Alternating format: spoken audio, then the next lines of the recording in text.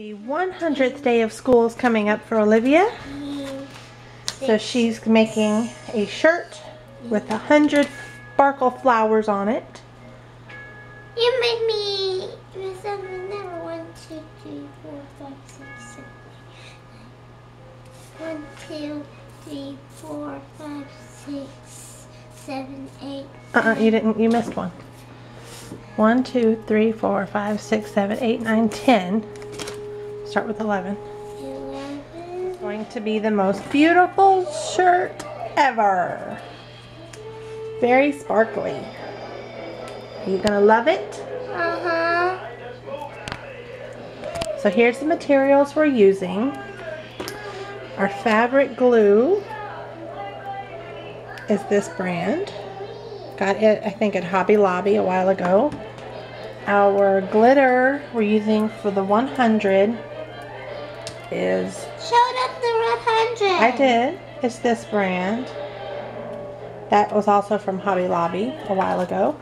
And then the shirt I got from Michael's today. And these flowers I got from Michael's today. And they're just the sticky back foam stickers. They came in a pack of 200, and Olivia counted out her favorite ones to 100. And we're just putting on the other side. Oh no, I'm sorry, you're right. And we're just putting a little bit of glue on each one, spreading it around, and then gluing it onto the shirt.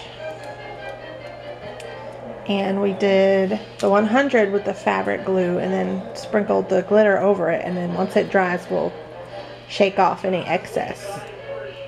It's probably going to take a while to dry, so we'll let it lay here till tomorrow night. She doesn't need it till Tuesday, so hopefully it'll be dry by then.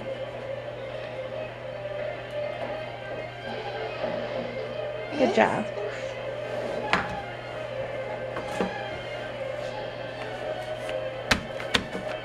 Good job.